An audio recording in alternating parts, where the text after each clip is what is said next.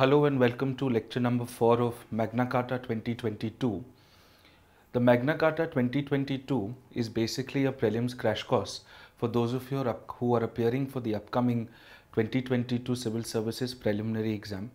We're on lecture number 4, which is on citizenship, and we're going to be covering all that is necessary as far as citizenship is concerned for the upcoming prelims exam. Now let's understand something.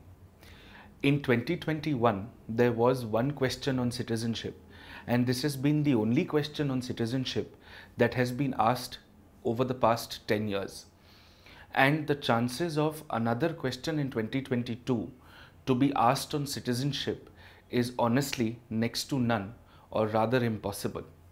And therefore, we have to study citizenship in a very, very careful manner, just to the right amount of detail, to make sure that we've covered all that is essential, and we should not spend more time than is necessary as far as citizenship is concerned. So when we study citizenship for the prelims exam, we'll begin with certain conceptual areas such as the dimensions to citizenship.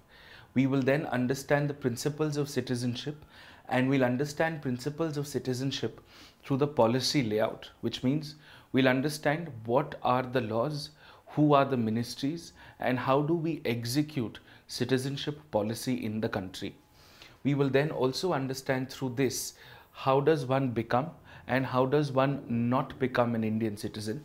We'll understand the process of becoming an Indian citizen and the grounds on which a person's Indian citizenship can be taken away.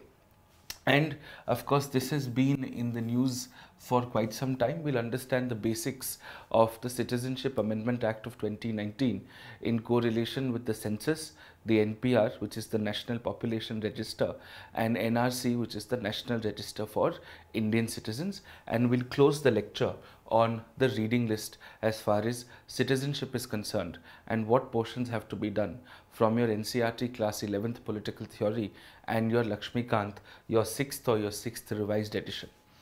Now, let's begin with the dimensions of citizenship. To understand the dimensions of citizenship, like territory, which has multiple phenomena or multiple dimensions, such as a physical dimension to territory, an economic dimension to territory, a technological dimension to territory, and so on and so forth. And we had discussed these dimensions in our previous lecture, lecture number 3 on territory. You can have a look at it in case you haven't watched that lecture. Similarly, citizenship also has multiple dimensions which are often interrelated. So let's understand this in a rather simplistic format. Let us say we are talking about people in the territory of India, which means the concept of citizenship originates from where territory ends, which is why citizenship has been placed right after the portion on territory in the Constitution. Where the Constitution is referring to territory in part 1, the Constitution in part 2 refers to citizenship, and we'll come to that in a bit. So let us say we are talking about people who live in the territory of India, in the physical territory of India, in the domestic territory of India. There are largely two kinds of people as we would know them to be. One, who are citizens, and two, who are non-citizens. Now, whether it is a non-citizen or an alien or a foreigner, they mean the same thing. One often confuses aliens with extraterrestrial beings, but that's not the point of this discussion. When we talk about aliens under law, we refer to people who are not citizens. Now, the fundamental difference between somebody who is a citizen and somebody who's not a citizen is a citizen has the ability to vote, a citizen has the ability to contest elections, and a citizen also has the ability to formally hold public office.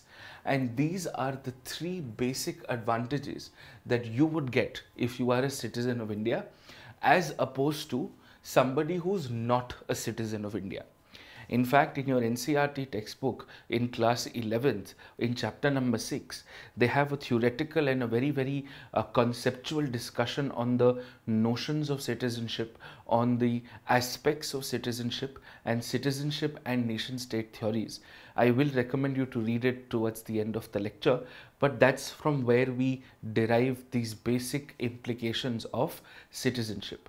So when we say that somebody is a citizen of India, that person is entitled to vote, that person is entitled to contest an election, and that person is also entitled to hold public office.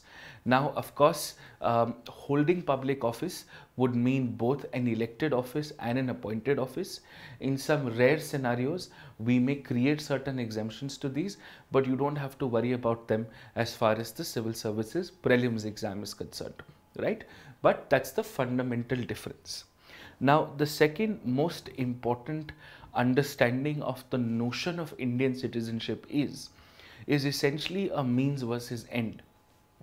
As far as citizenship is concerned, the means don't matter as long as you are an Indian citizen.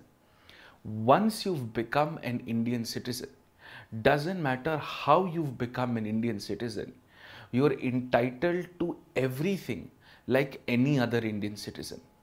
This is not the case in the United States, wherein people who are a certain type of US citizens, for example, somebody has become a US citizen by birth versus somebody who's become a US citizen by registration, they may not have the same kind of privileges as far as the United States is concerned. But that's not the case in India. In India, doesn't matter how you become an Indian citizen, as long as you are an Indian citizen, you're entitled to an exact equal amount of privileges. Of course, a certain class of citizens, in terms of affirmative action, in terms of additional protection to be given as they may be vulnerable sections, those are implications of equality, which means the notion of citizenship is also closely interlinked with notions of equality, notions of freedom, and notions of government. This your NCERT also refers to in one of its boxes when it refers to some work done by a theorist called Marshall, but again, not particularly relevant as far as your prelims is concerned. Anyways, when we talk about citizens, we understand that when we're looking at the type of citizens, there is going to be a geographical implication, there is going to be an economic implication, there is going to be a welfare implication as well. So let's first talk about the geographical implication.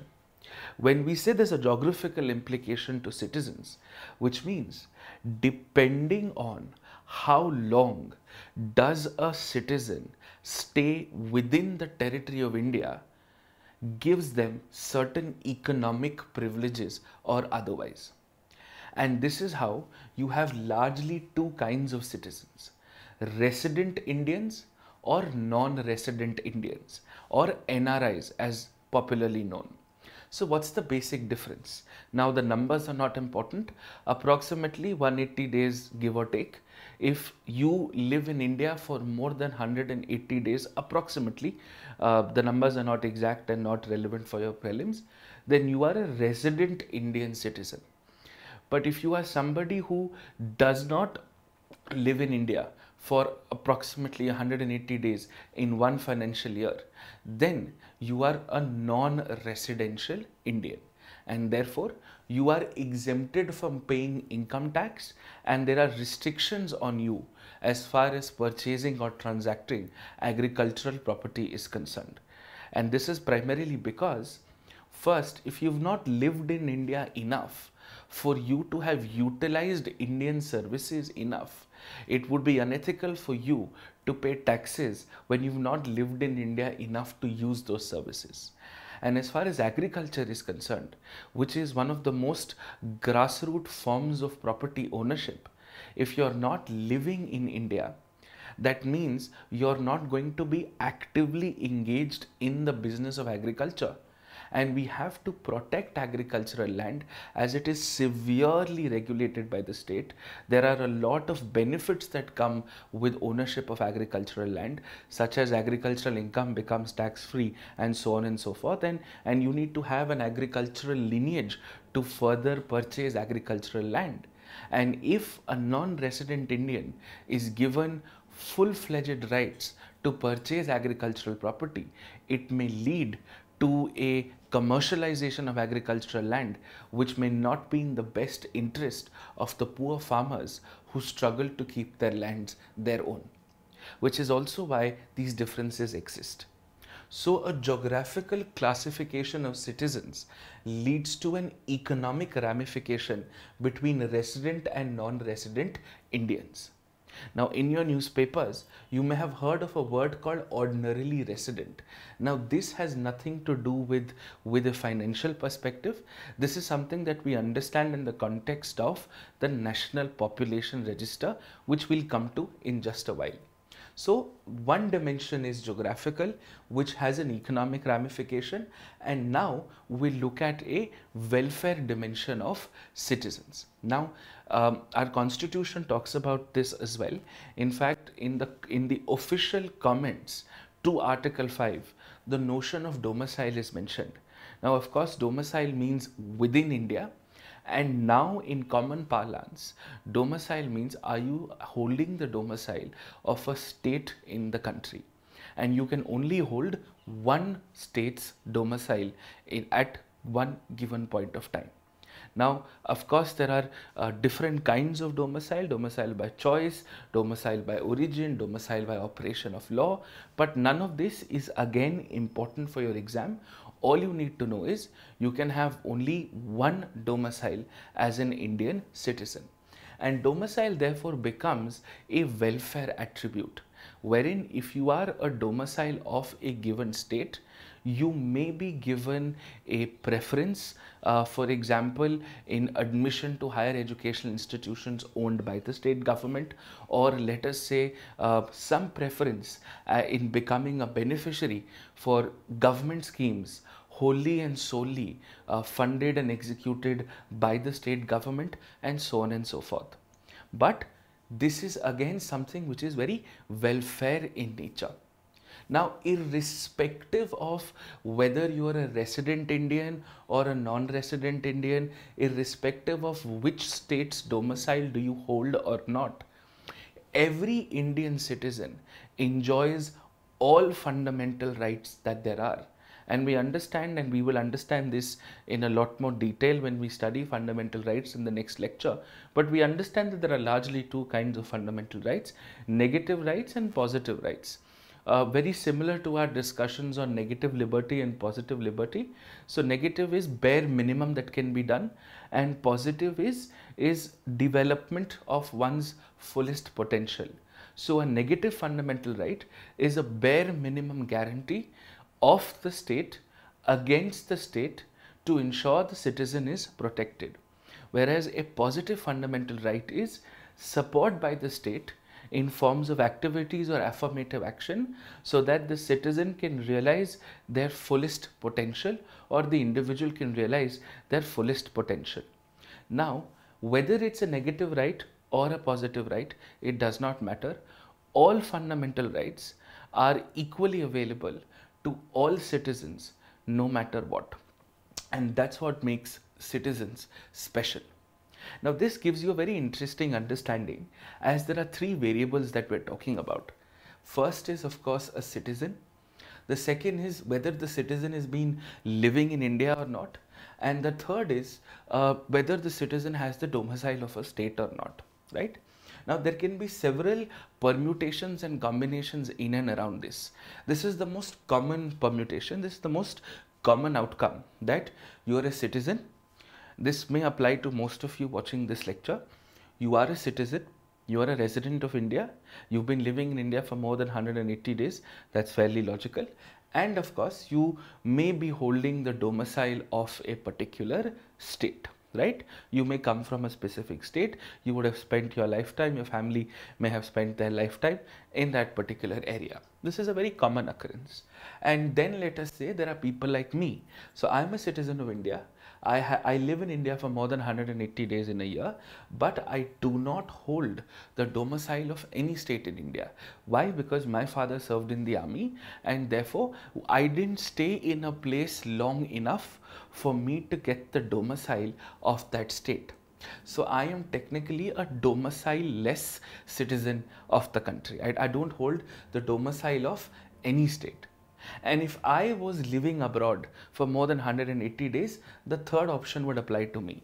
I would still remain a citizen of India, and I would still not hold the domicile of a state, and let us say I would be living in another country. That is all right, and that is perfectly fine. Similarly, there could be a person who is a citizen of India, may not be living in India for more than 180 days, and this person would have just moved to another country for higher studies or for employment. So you would still hold the domicile of a state. It's just that you are not living in India for the time being. Similarly, there could be somebody who's neither a citizen and is not living in India for more than 180 days or so, and is not a domicile. This could simply be a non-citizen or a foreigner. Also, you could be somebody who's not a citizen but lives in India, and therefore you don't have a domicile, because for you to have a domicile you must necessarily be a citizen. Foreigners do not get to become domiciles of a state. So there are several permutation combinations that can happen in this framework as far as citizens are concerned. Now let's move here. Let's understand and let's figure out about people who are not citizens of India. We could call them non-citizens, we could call them aliens, we could call them foreigners. Now there are broadly of two kinds. One, people who have valid documentation, and people who don't have valid documentation. Right? Now, what is valid documentation? Valid documentation usually comprises of two elements. One, that you have a legitimate passport, you have a valid passport, your passport has not been expired, your passport is real and is not counterfeit or fake, and you have a valid legal visa or a permission to stay in India. As long as you're fulfilling both of these requirements, you have valid documentation as far as we are concerned. And the second set of people are those who don't have this valid documentation, who may not have a valid passport or may not have a valid visa. Their visa might have expired, or they would have not even had a visa. They would have just crossed a border informally, and they would have entered Indian territory. Now, there are further divisions here. When we talk about people who have valid documentation, it matters where they come from. What country do they come from? And therefore, we have either friendly or we have enemy aliens.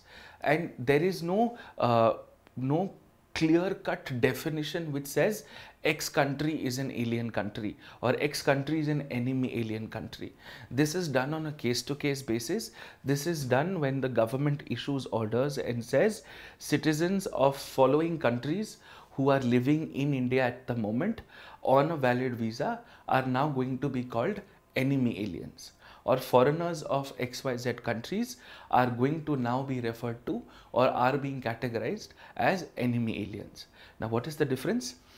First is that friendly aliens or anybody who's a non-citizen does not get any positive right, any affirmative action right. Very simply, reservation is affirmative action. Why will you give reservation to somebody who's not a citizen of India? You will have to first solve the problems at home. As we say in English, charity begins at home. We have to make sure that the inherent social injustice done to people for centuries and centuries must be corrected through affirmative action policies, for example, such as reservation. We would want to extend cultural and educational rights under 29 and 30 to citizens and not to non-citizens. These are examples of positive rights, right? Now, these positive rights are not available to non-citizens at all. There is only one exception to this, which is Article 21A, which is right to education. Right to education is the only right which technically is in a way positive, but also has a negative connotation, because India has ratified an international document called the UN Convention on Rights of Child of 1991, wherein we are obligated to make sure we are providing universal education to a certain specific age group. So whether it's a friendly alien or an enemy alien, both of them get negative rights only, and they also get right to education. But enemy aliens don't get one negative right. They don't get one specific negative right. They get all other negative rights. They get a 21, they get a 14, they get a they get your arrest, they get your religion rights. All of that is okay. That's not a problem. What they don't get a right against preventive detention. And there's a fairly logical reason behind this, because there might be cases of espionage, there might be cases of certain activities wherein citizens of that specific country who are in India may be engaged in, and therefore they may not be given the protections of against preventive detention, because national security is a universal reasonable restriction against all fundamental rights. Right? So that's the basic understanding. Now the second set of foreigners, or the second set of non-citizens. When we talk about the second set of non-citizens, we understand that these are the people who are in India without any valid documentation. They're in India without any legitimate paperwork per se. But here also an ethical principle applies, that the circumstances may have compelled these people to have fled their country, or they would have just done it out of their own will. If the circumstances were so severe, and if a person, due to a fear of life, is made to flee their parent country, then that person is called a refugee. Alright? But if a person is moving from one part of the country to another part of the country, then the person is not a refugee. Then the person is an internally displaced person. And India has not ratified the UN Convention for Protection of Refugees, which is why we are not under any international obligation to accept Rohingyas, wherein we faced a lot of criticism all across the world because of how we were treating refugee issues that were surrounding us. But those are refugees. Illegal migrants are those who simply, without any compelling circumstances, illegally cross the border and are in India without illegal documentation. Though the law is a little bit of a grey area here, but the general jurisprudence is even they get all negative rights and Article 21A. So this is the larger framework. This is the ecosystem in which citizenship applies and sort of exists in the country. Now that we understand this, we therefore now look at the policy of citizenship. When we look at citizenship policy, the story begins from the Constitution. The Constitution in Part 2, Articles 5 to 11, identifies certain provisions with respect to citizenship. And the Constitution in Part 2 itself, in fact Article 11, empowers the Parliament to create any law that the Parliament wants on any matter relating to citizenship. And citizenship has been categorically mentioned as entry number 17 or item number 17 in the Union list of the 7th schedule. And whatever is in the Union list is the exclusive legislative domain of the Parliament, which means that the states of India have no role to play when they are determining citizenship provisions. The states have absolutely no authority whatsoever to determine citizenship provisions. This is nothing but an application of rule number 2, wherein the center is stronger than the states. So, citizenship therefore becomes an exclusive domain of the center, which is of course the parliament. So, the constitution has a certain set of provisions. The constitution allows for the creation of certain laws.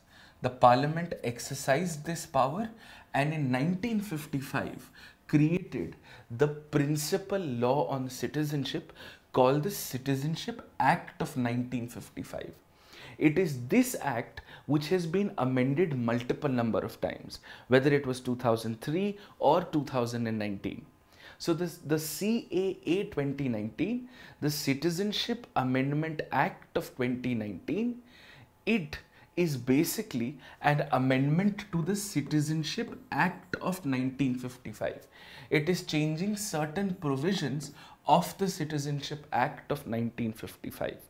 Right? So, if you have to change constitutional provisions on citizenship because it's not mentioned, you will use the default constitutional majority, which is special majority 2, which is more than 2/3 of present and voting, supported by more than half of the total strength of both the houses. Whereas, when you are enacting an ordinary law, you would require just a simple majority. So when we understand that the parliament can make laws governing this, can make laws governing the entry and the exit of people to India, then the primary law of course becomes the Citizenship Act. The parliament has, there are also pre-independent legislation such as the Foreigners Act and the Passports Act, which also have certain implications, but you don't have to worry about them, just the names are enough, right? Now, we also are familiar with something called delegated legislation. Delegated legislation most commonly takes the forms of rules. For example, Motor Vehicles Act, Motor Vehicle Rules, Juvenile Justice Act, Juvenile Justice Rules, Mines and Minerals Act, Mine and Minerals Rules, right? So, what are these rules? The Citizenship Act, in one of its sections, empowers the executive to draft certain rules which may contain certain technical guidelines. So, what is the difference? An act needs to be passed by the parliament, constitutional changes need to be authorized by the parliament, but the rules simply have to be notified by the concerned ministry. And the concerned ministry for the citizenship policy happens to be the Ministry of Home Affairs. Common mistake, most people think it's the Ministry of External Affairs, but no, it is the Ministry of Home Affairs, because you're looking at regulating people who are coming to India, which can be a law and order issue. The Ministry of External Affairs largely looks at emancipating Indian interests all across the world. So you've got the constitution, you've got the parliament to create further additional laws.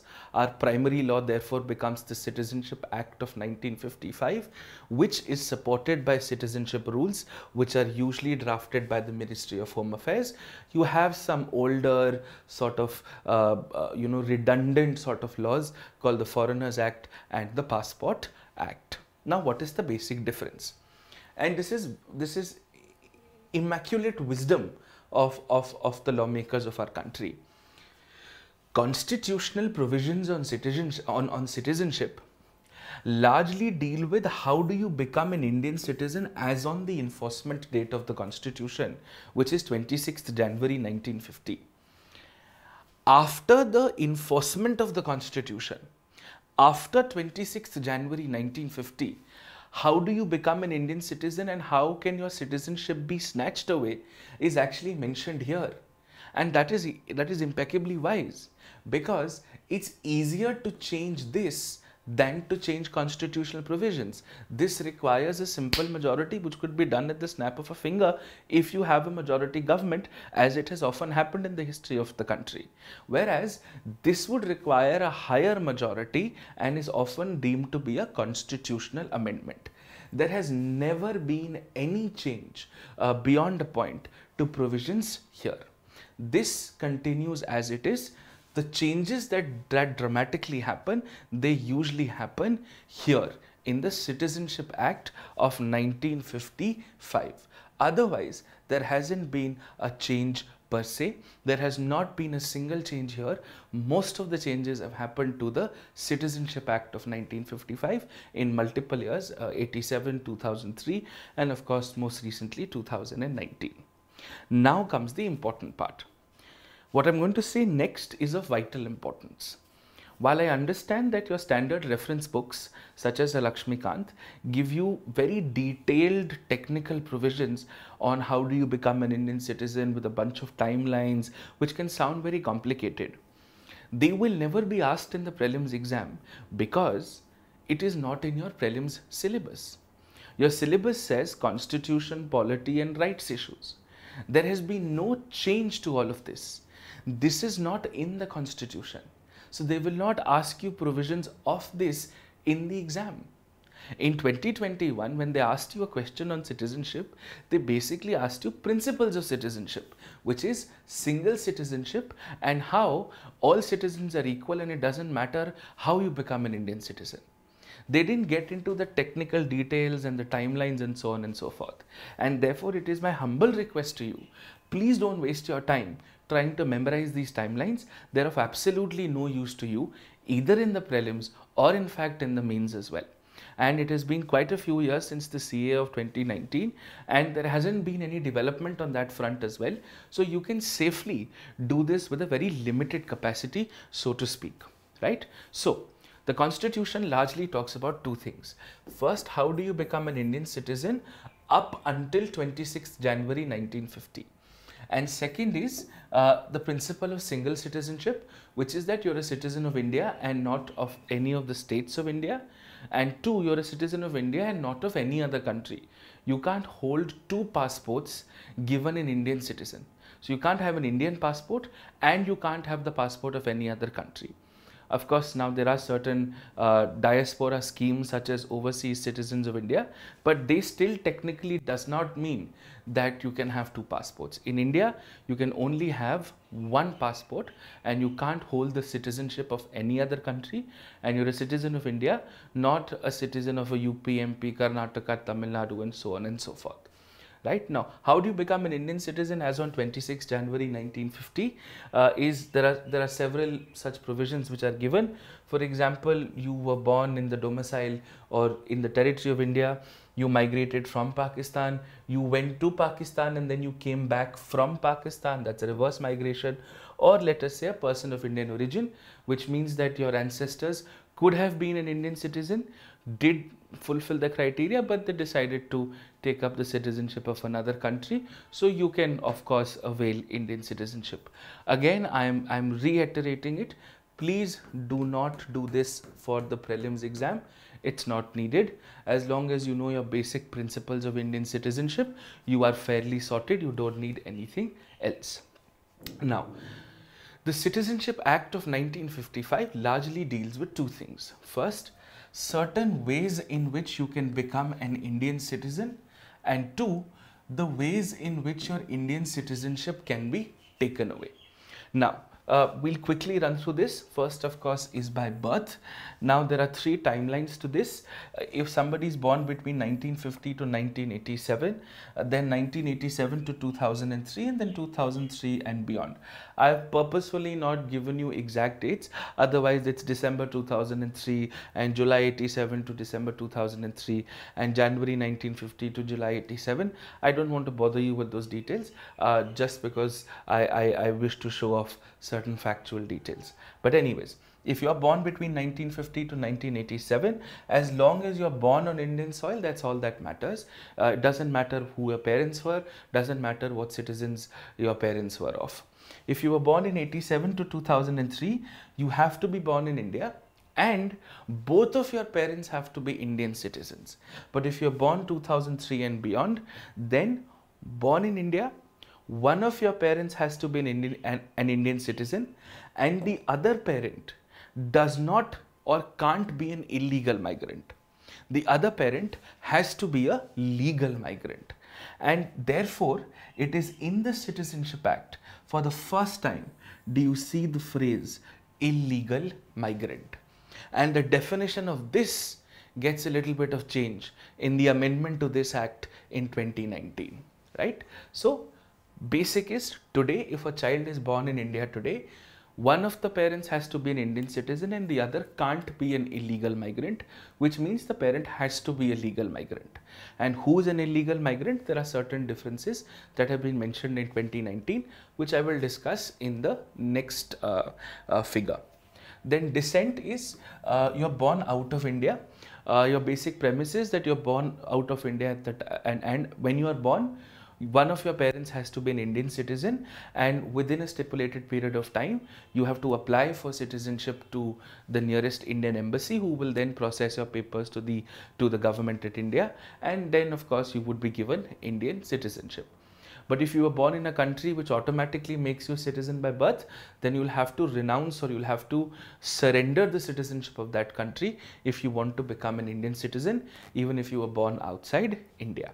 Now, whether it is citizenship by birth or whether it is citizenship by descent, these are automatic citizenships, which means this is almost like a right. You're entitled to this. There are no questions asked here. But the rest of the three forms, registration, naturalization and incorporation, in all of these three forms, it's an application-based system. You have a citizenship division under the Ministry of Home Affairs which processes your application and on a case-by-case basis decides whether you should be given citizenship or not. Please, for the prelims exam, do not memorize the technical details here. There are a lot of eligibility criteria. All you need to know, for example, is, let us say you've been married to an Indian citizen and you've been living in India for 5 years. Naturalization is far more discretion based. You may be somebody who would have served the government in any capacity. It could be in an advisory capacity, in an espionage capacity, in foreign affairs, in security affairs, and as a reward, the government wants to offer you Indian citizenship. Otherwise, the general criteria is that you should have been living in India for about 11 years. This also sees a minor change in the Citizenship Act of 2019. In fact, these are the two major changes that happened to the Citizenship Act of 2019, apart from certain regulatory changes in overseas citizens of India, which is nothing but a scheme to make sure Indian diaspora gets to come more frequently to India. Again, irrelevant as far as your prelims is concerned. And then is of course incorporation, which is an extension of territory. So for example, when enclaves were transferred from Bangladesh to India, and those people who were living in those enclaves had to be given express Indian citizenship, that was done through the process of incorporation. So these are the basic ways in which you can become an Indian citizen. I humbly request you all over again, please do not memorize this in any further detail. You will not be asked this in the exam. And then of course there are three ways in which your citizenship can be lost. The first is renunciation, which means you yourself tell the government of India that you do not want Indian citizenship. You are going to take the citizenship of another country, and it was nice knowing you. Take care. Bye-bye. Second is termination. When the government finds out that you have already obtained citizenship of another country and therefore the government is now terminating your Indian citizenship. The third is deprivation, where the documents that you had submitted were fraudulent in nature, were improper in nature, and therefore on the basis of fake documents, the government is taking back the citizenship that was awarded to you. So these are the three broad grounds in which your citizenship can be revoked, and birth, descent, registration, naturalization and incorporation are the grounds through which citizenship can be invoked. Again, not a word more than this is required as far as your prelims is concerned. Okay. Now, as far as a little bit of current affairs is concerned, let's understand this whole CAA NRC thing to the point of importance as far as the pre is concerned. See, if you're taking the birth descent route, then if you're born in India, one of your parents is an Indian citizen, the other is not an illegal migrant, then you can directly apply for citizenship, right? Or you have come to India legally, you love the country, and now you want to permanently become a part of India, and therefore you want to apply for citizenship. The route is very simple. You have to be a legal migrant for you to be eligible for citizenship, whether it is under registration or naturalization. If you are an illegal migrant, you cannot be given Indian citizenship. You will have to first become a legal migrant and then you would be eligible for citizenship. This is your basic cycle.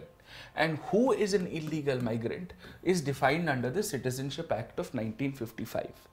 Now, the original definition as per this act was anyone without valid documentation is an illegal immigrant, right, or an illegal migrant, right? Now, in 2019, we made an amendment to this. We changed the definition of illegal migrant. We said anyone without valid documentation is an illegal migrant. We understand that. Except now the law defines the religions, Hindus, Jains, Sikhs, Buddhists, etc. But for simplistic purposes, except non-Muslims from Afghanistan, Bangladesh and Pakistan who've entered India before 2014. So if you are a non-Muslim from Afghanistan, Bangladesh or Pakistan who's entered India before 2014, then you are no longer an illegal migrant. You are automatically a legal migrant. Now, under registration or naturalization, you are ready for applications to Indian citizenship, right? It only makes you eligible for Indian citizenship. It does not make you an Indian citizen there itself, right? So, for example, let us say there is somebody who's a Hindu who entered India illegally in 2000. That person becomes a legal migrant. Let us say there is somebody who's a Jain from Pakistan who illegally entered India in 2019. Will still continue to be an illegal migrant because your cutoff date is 2014. Similarly, if there is a person who's a Muslim who from Bangladesh who's entered India illegally in 2005, this person will continue to be illegal because this is only applicable for non-Muslims. From here, the rest of the story begins. Once you are legible, once you are a legal migrant, then you can apply under registration and naturalization. Ordinarily, for legal migrants, naturalization is 11 years, but for these special people, it is 5 years. So, if you are now you've become a legal migrant, so non-Muslims from ABP nations who've entered India before 2014 only need to show residency in India for 5 years to become a citizen under naturalization. Everybody else will have to still show 11 years. That's the only difference.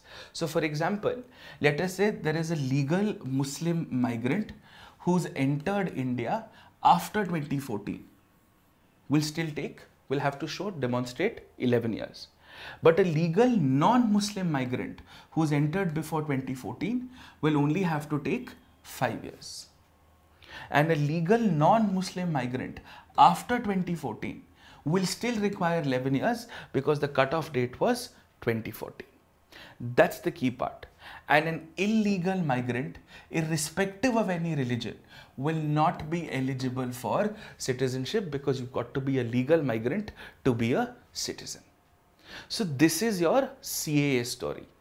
This is all that there is. Of course, when we do an analysis of this in the mains, there's a legal debate, there's an ethical debate, there is a welfare debate, there's an international obligation debate. There's a lot more that goes into it. But because we're looking at it from the point of view of the prelims exam, this is more than enough. Now, how does this become the issue that it is? There's something called the census, which is governed by the Census Act. The first census happened in 1951, the last census happened in 2011. We could not undertake the 2021 census because of the pandemic. What does the census do? The census basically calculates everybody who's living within the territory of India on certain parameters.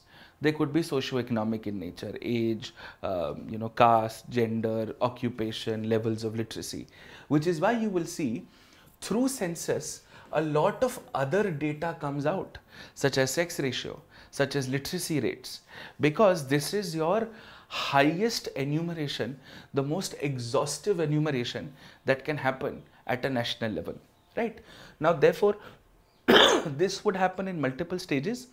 You will first have national data, then state data, then local data, and then you'll want to verify that local data by going to certain houses. That is when later on the government introduces something called NPR, National Population Register, that when the person has come to a house for census, they will also ask for some NPR related information. What's the difference? NPR again is the enumeration of everyone, citizens and non-citizens both, living in one particular place for 6 months. This is called ordinarily resident, what we were discussing in the first slide, and wishes to live in the same area for 6 months more, and of course you have certain biometrics that are recorded. So in one way, NPR is a subset of census. This is to ensure that your welfare schemes are more targeted. And then NPR becomes the foundation to NRC, which is nothing but a list of Indian citizens. That's it. Now, there have been 2 NRCs in the history of this country so far. One that was an All India NRC that happened in 1951. And the second is your NRC which only happened for the state of Assam. There has only been one All India NRC with the 1951 census. And the second time the NRC happened was only for the state of Assam in 2019 on a Supreme Court order, because when Bangladesh was liberated, in and around that time there was a lot of migration that happened from Bangladesh to Assam, leading to a lot of civic, political and economic unrest, and therefore the natives of Assam seemed to have a problem with it and had approached the Supreme Court, right?